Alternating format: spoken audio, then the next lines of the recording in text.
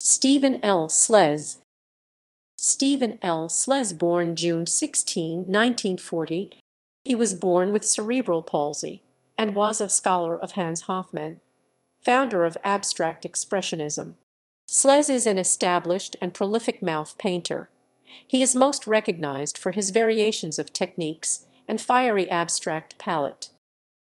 Biography. Sles was born into a conservative Jewish family. His father co-founded the United Cerebral Palsy Society.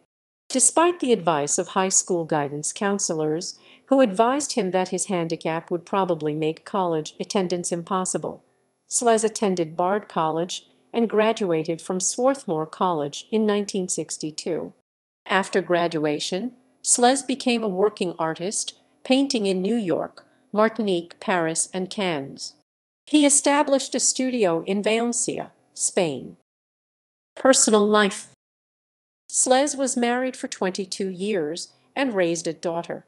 As an adult, he became an unconventional modern Hasidic Jew, turning to Jewish mysticism and alternative healing techniques to help him transcend his disability.